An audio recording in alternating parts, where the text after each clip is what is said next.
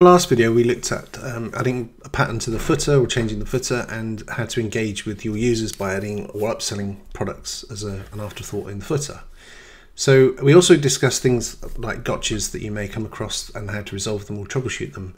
So this is kind of like an extension to that. I'm going to go through some more gotchas and how to resolve them or how to think about fixing them.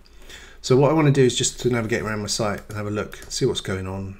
Because we've made changes in places, we've probably affected other things. So we can see there that we've got an issue with spacing. And if we look at our checkout, again, we've got an issue with spacing here. And if I look at my shop, again, we've got some issue with spacing. Now this is a result of changing the block space to achieve the butting of colors between our patterns on the front page. So we think, okay, well, all we need to do is to just add that back in. So if I go to my full site editing,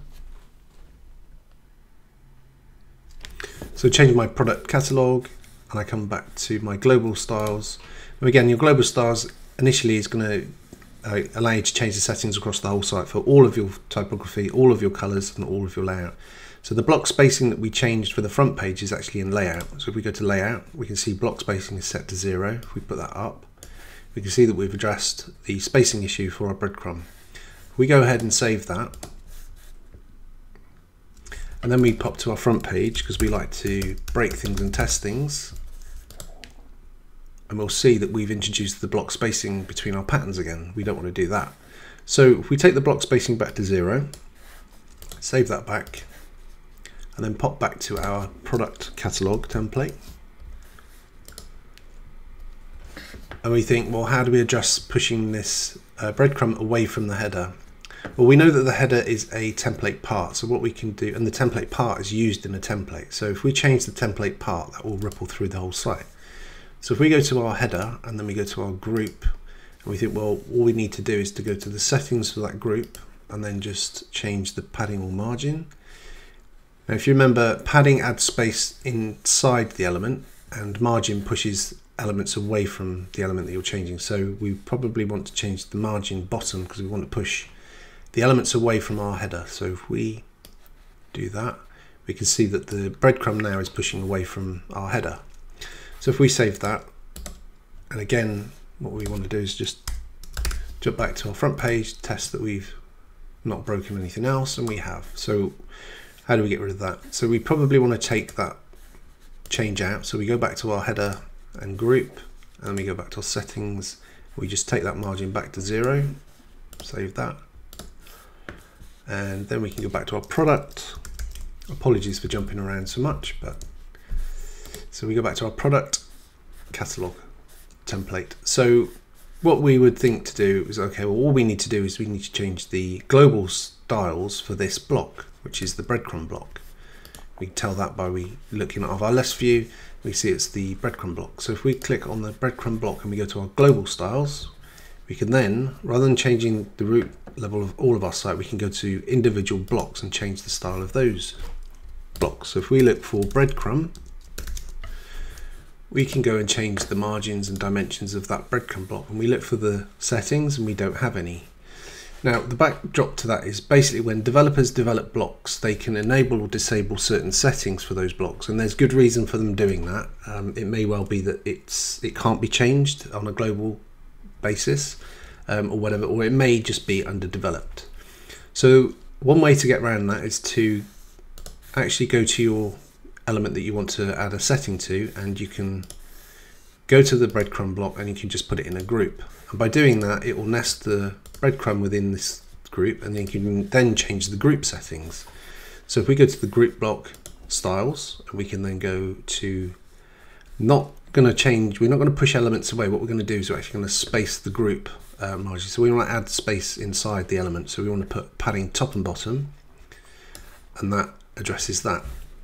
Now probably the best thing to do here would be actually to create a reusable pattern so that you can then add this pattern to all of your other templates, because at the moment we're just changing the product catalog template, but we actually want to apply that to all of our other templates. So it would make sense to change that into a pattern which is a reusable pattern that is synced, and by synced it will be any changes you make to the sync pattern will be reflected everywhere that it's been used. So for instance, now if you went to your product by category template, we can see that we can remove this block and we can actually replace it with our synced pattern, which is called our breadcrumb.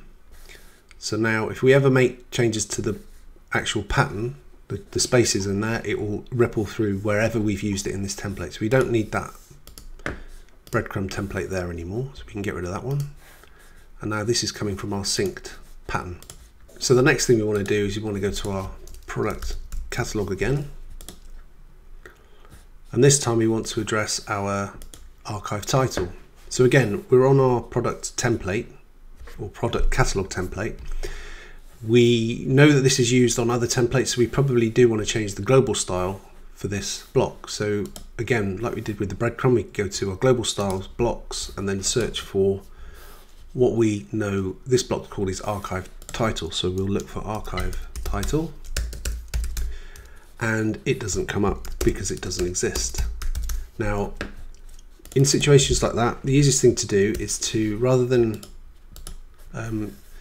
try and figure out what that is, you can go to your global styles and then you can go to blocks, and then wherever you click on a block, it will dynamically change the setting to that global styles setting for that block. So like we can do on the breadcrumb, that will take us to the global styles settings for that breadcrumb block. We click on archive title and it takes us to title, query title, which is not what we expect it to be called, is archive title. So that's one way of navigating through to find the actual block setting that you want to change. So again, all we need to do is to change the margin at the bottom, because we want to push all the other elements away. So we're going to change the margin bottom and we can address it like that. Now again, we're using notices, so we want to do that on a global level. We don't want to change it on just on one template. So we would expect to click this and then go to our notices global style setting. So we click on that and it doesn't change. So just to ensure that we are navigating through our global style settings, we click on a product image and we are changing. So click back on the notices and it doesn't change. So again, developers may choose not to have any settings for a block, and again, it will be for good reason. What that is, I don't know, or it may not be developed yet. So if we go to the settings, we can see that on our store notices, it doesn't have any settings. Now, I know that this is a dynamic block and it changes depending on different conditions, depending on what the user does. So again, that would be good reason why that probably doesn't have any settings. So all you need to do, again, similar to the breadcrumb, just drop that into a group and then you can change the group, and again, probably create a synced pattern and then use that across all of your templates. So that was a very quick, brief video on global styles and some troubleshooting and how to address issues that you might come across when you don't have certain settings. If you've liked this video, please do give it a thumbs up. If you've got any questions or comments, feel free to leave them in the comment section. If you like these videos and you want to see more, please do subscribe, and I will see you in the next video. Thanks very much for watching.